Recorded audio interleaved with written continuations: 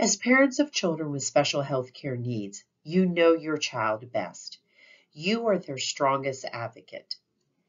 Here at the Parents Place of Maryland, we support and empower parents year-round to make and affect change at a community and systems level.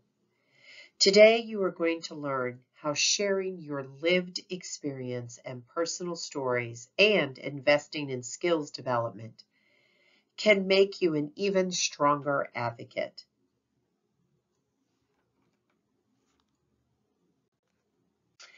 There are two types of advocacy where you can make a difference. The first is community.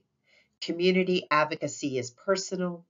It is about defining your community and figuring out how you can make a difference in your personal community.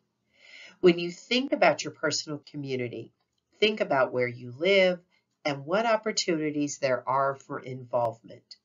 Personal community can mean your city or town, your local school system, or even your faith community. And as you probably know, there are multiple opportunities to get involved in your local community. You can serve on a local transition council, local care team, a disability agency board, an advisory committee, or something else. The second type of advocacy is systems advocacy. Systems advocacy is where policy is developed and implemented. It is also where financial investments are made. Systems advocates can affect change at the state and/or federal level. You don't have to be a professional advocate to affect change at the systems level.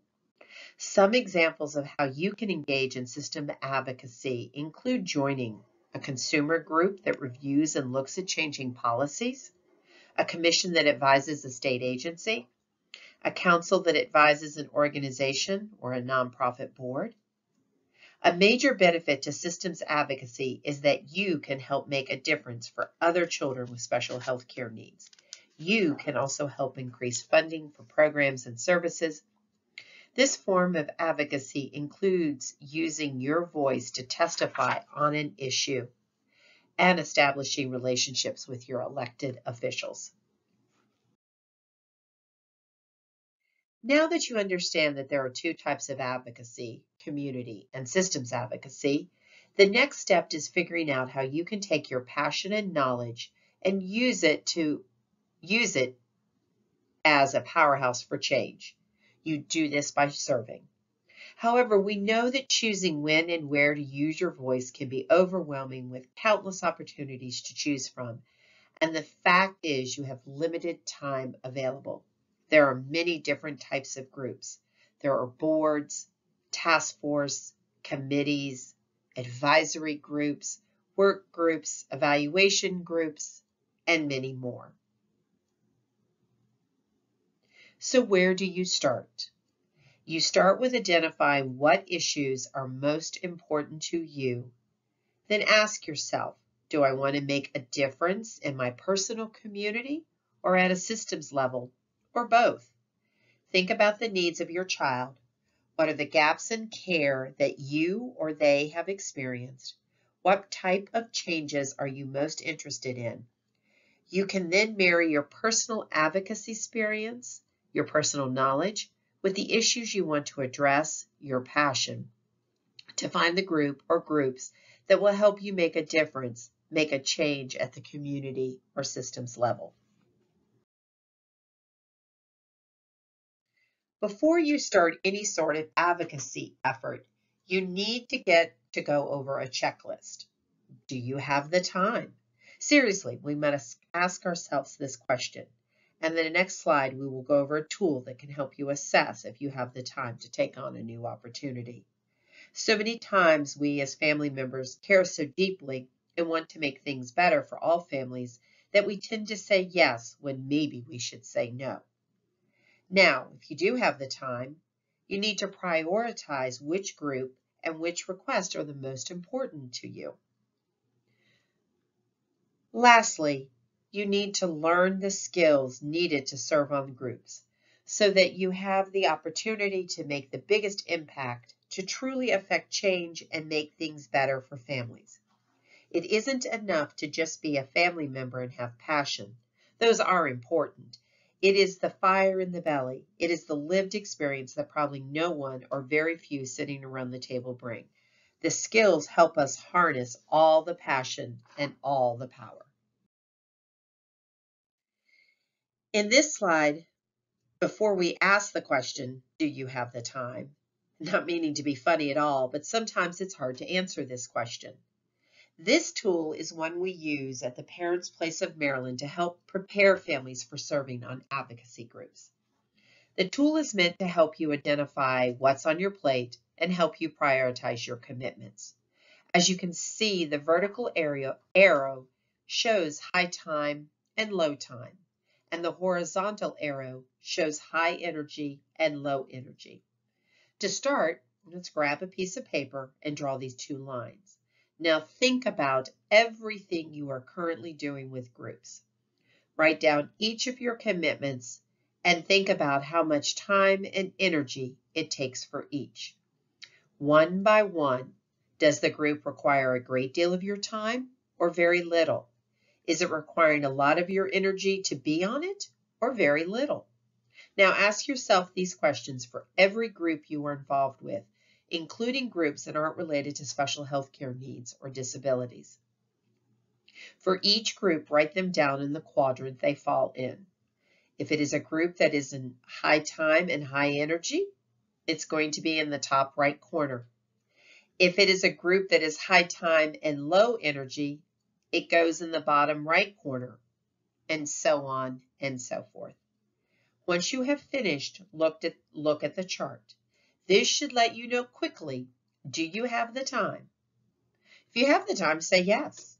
If you don't have the time, but the request to join the group is important to you, then maybe look at what you are currently doing and adjust.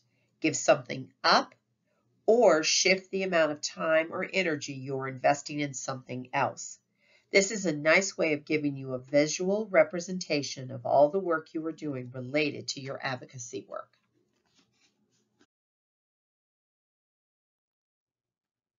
It is one thing to be passionate about making a difference and getting involved. It is admirable, and we definitely need the family voice. We are the ones using the service, so we should be at the table to make sure our voice and the voices of others are heard. But we really do need to learn the skills so that all of our passion is really moving toward a change that makes things better for all children with special health care needs. As I mentioned earlier, there are many different types of groups. You have to figure out which group is the best fit for you with your time, your interest and passion, a committee, a task force, a board, an advisory group, for example. And then you need to understand the functions of the group. How often does the group meet? How is it run?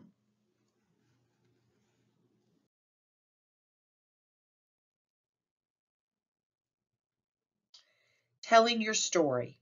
This is a balancing act. Our story is always important, but when you are serving on a group and your story is to move the work forward or the issue forward, and it should be used to lift up all families' voices who are experiencing the same issue or dilemma. It isn't only about our own situation. Telling your story is an impactful way and useful skill to learn. Last, but certainly not least, is data. When we do this work, emotions are important. It is the passion and heart of the work, but decisions need to be based on data. Data is critical to assisting our work with children. Timely and accurate data can be one of the most important tools as it can make a case more persuasive. To assist you in this endeavor, to find and use data you want or need, use the three-step process. First, define your purpose. Why do you need the data? This can be to illustrate a need, reduce uncertainty, inform public opinion, Prove to others what you already know in your day-to-day experience. Based on your purpose, what data do you actually need? Do you need people data, age, race, gender, event dates, births, death, things data, places, and organizations? Step 2. You need to find the data. Start your search with the Census Bureau. The Census Bureau is a source of social, demographic, economic information. Census data is used every 10 years for distribution of representatives among the states, but it is also used for many other policy purposes. Some other resources are the American Fact Finder, FedStats, FirstGov, and the Annie E. Casey Foundation. Even a university. Universities can be a resource for data. Contact a nearby university and ask for their research bureau. Step 3. Now we need to explain the data. To understand the data, you need to present it in a form that best presents your case. Remember, the visual is more powerful than the audio. As you calculate the figures, put them in charts or maps to show trends, patterns, progress, or differences. When explaining your data, do the basics. You do not need to be a statistician. Data can be a powerful tool in your efforts for advocacy. Take the time to explore the data sources available to you and practice using data to make your advocacy even more compelling. This just scratches the surface about advocacy and the skills to effectively serve on groups.